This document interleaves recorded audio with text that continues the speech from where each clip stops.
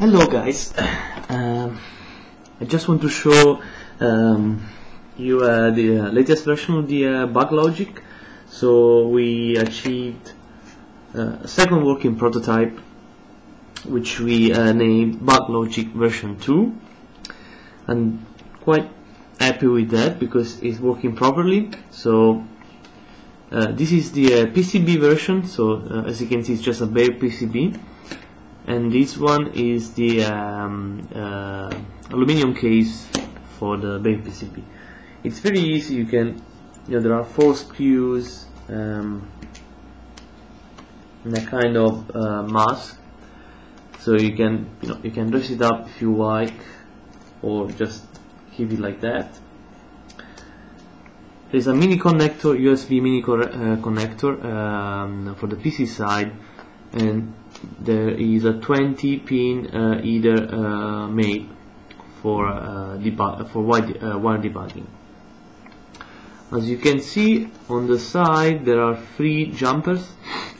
So one is to select which bead and PID will be loaded when the Cypress is connected to the computer. So there is one preloaded with the USB code, and one is preloaded with the SALAI code. So right now it's on the SALAI code. This jumper here is for the power selection, so you can decide to power up the ports with an external source or with the USB source. So this depends on really how much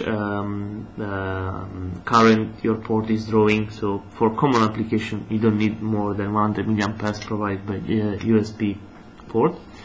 There is the last jumper is for the input-output selection.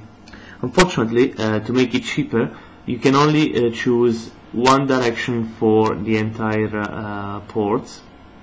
So in this case it's an input. So all the ports, all the 8 channels are in input mode.